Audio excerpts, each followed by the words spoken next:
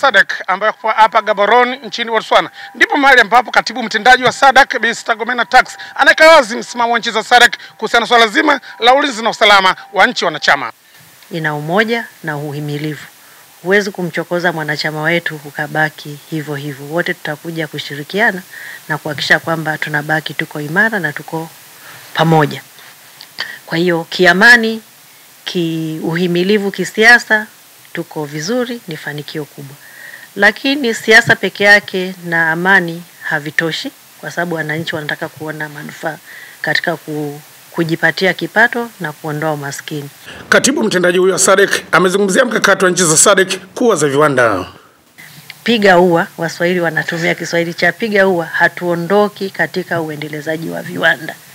Ndio hicho ambacho tumesema, na ukiangalia kwa miaka 5 mfululizo sisi hata dhima yetu haibadiliki, imebaki pale kwenye viwanda. Pia amezungumzia kuhusiana na Tanzania kuwa